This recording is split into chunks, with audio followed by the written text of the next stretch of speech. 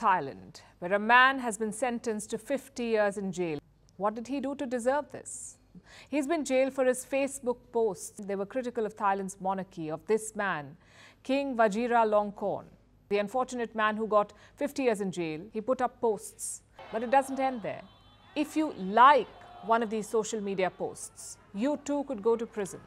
But what about liking pictures of other things? Yes, the King of Thailand was once known for roaming in decidedly non-regal attire. There are numerous pictures of him online in these outfits, and Thailand's military is not pleased with them. So they charge people for liking these photos.